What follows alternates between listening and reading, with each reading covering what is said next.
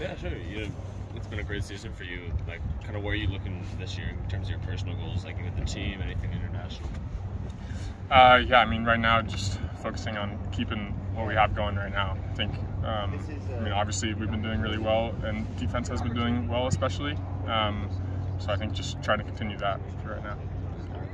When you're facing a team like Portland that might sit back, how does that change the way you manage the game? Maybe how much you carry the ball, or how high you get up in your line. Does that change at all?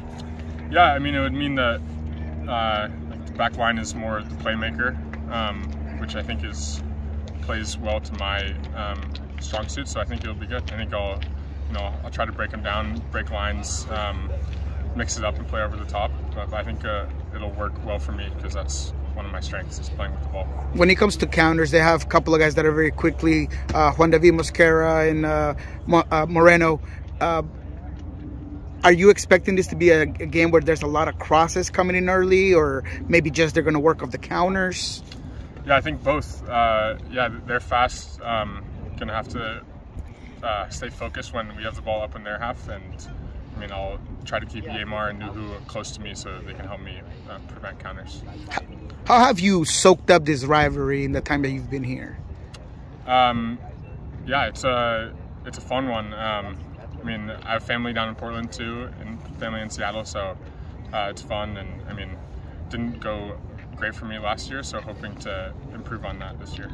What do you guys do from like kind of a mental standpoint to get ready for this game, like going down to Providence Park, where it's, I mean, it's obviously a hostile atmosphere? Yeah, I think, I mean, trying not to make it seem like too much of a big game, like trying to make it seem like just any other game. But yeah, I think, I mean, it is a big game for them, especially this year. So, I mean, they're going to be fired up. So we're trying to just come in there and do our job. What would like 3 points there mean for you guys? I mean, you obviously just beat St. Louis, who were top of the West. This is kind of a team a little bit further down. What does that mean to you guys to get 3 points there? Be huge. Yeah, like I said before, I mean, we're just trying to keep momentum going, keep doing basically exactly what we're doing because it's been working. So. What's been the key to your consistency, knowing that there's a guy that's hungry, that wants that position, like Xavier, waiting on the bench? Yeah, for sure. I think it ultimately is good for me because I can't just be complacent, and I have to keep trying to get better because he's working hard and getting better as well. So I mean, competition is good.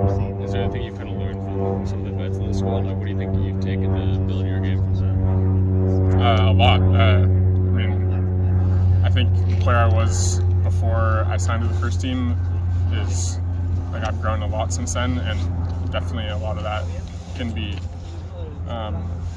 like I've learned a lot from like Stephen Fry and Yamar and JP and all the older guys. What's the biggest growth in terms of your relationship in game with Yamar? Maybe reading what he wants you to do, where he wants you to be, depending on where the ball is at. Mm-hmm. Yeah, I think we're working well. Definitely. I think he's better at stepping in, and then I cover for him. That's something we've been doing a lot. But I think, I mean, every game, it's just like little moments that we're trying to clean up, and I think every game is getting better. You were pretty close to that own goal here against St. Louis. What kind of went through your mind? Did you immediately know that it wasn't you? You didn't celebrate like you got it? I knew. I thought about trying to claim it, but yeah, hopefully I'll have one coming soon. So. Marshall 2.0. Does that mean anything special to you? I mean, it's an honor to be named in the same sentence with him, but definitely high expectations. So I'm just trying to live up to at least a little bit. All right, thanks so much. Yeah.